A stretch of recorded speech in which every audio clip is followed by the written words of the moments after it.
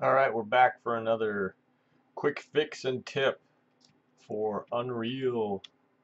So one problem I have with Unreal is when you manipulate objects, which we will do right now. Let's create a door, but first let's talk about the solution. Fixing a pivot point, or the problem. So this is my bridge, and as we can see, it rotates nicely right where I'd want a bridge to rotate. How awesome is that? So many times when you create a door, so let's do that right now. Let's just copy my wall, copy, paste, and resize my door. Oh, actually, this is what I should do. Let's see. Let's resize it this way. This will mess it up. Let's go to my geometry editing, grab this face, move the face over here, move this face over here, go back. Oh, wait a minute, my pivot point is now, well, actually I just moved it perfectly. Let's completely mess it up and do this.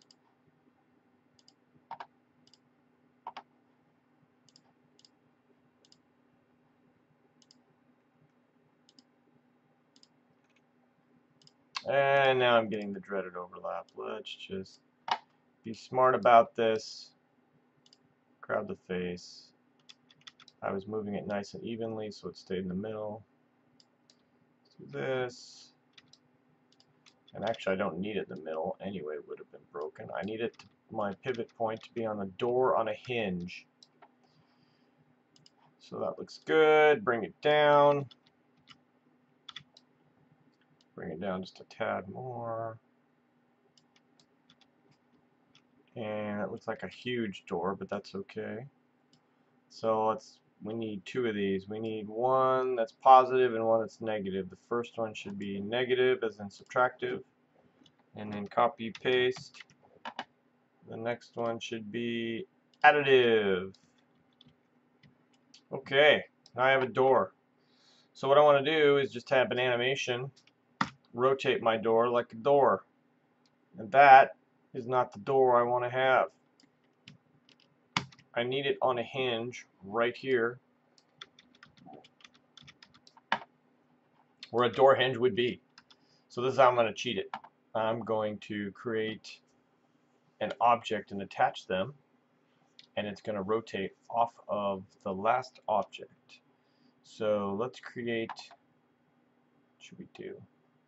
Let's create a cylinder. Let's make it like a real hinge. We have a cylinder. Whoops, this is a static mesh. Let's create a cylinder. Doesn't matter how big it is.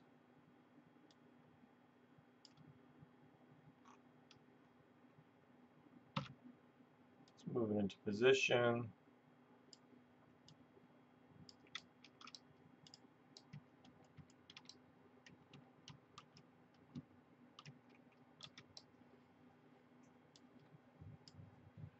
Lost my cylinder. Looking pretty close to where the hinge would be. And I will put it somewhere near the middle. And now when it rotates out, it should behave like a door if this is where my pivot point is. So we'll grab this.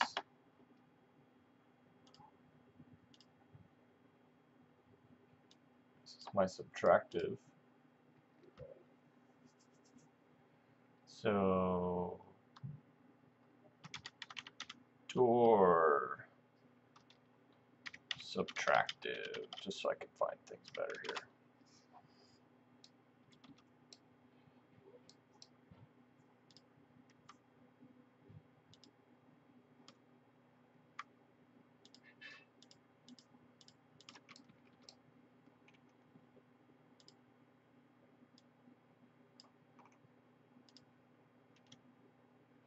So I'm going to select my additive door brush, and second I'm going to select my hinge. Now notice how the last object selected, the pivot point is on that object, which it's probably going to go through the wall. So let's move my, actually it's going to go through the wall anyway. This is not going to be a perfect test. We're just showing you how to get a door to,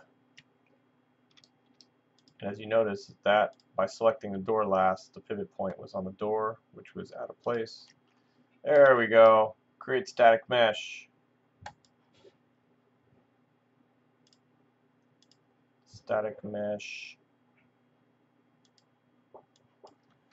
SM door. There we go.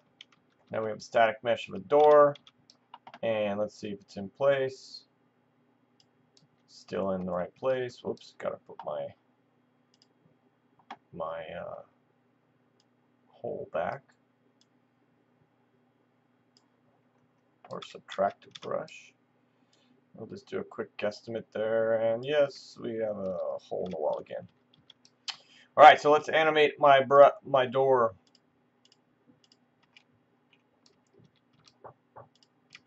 There we go. Got the door. Well, actually, I don't need to animate the door. All we need to show is how to fix the pivot. So we got this. Now we rotate it.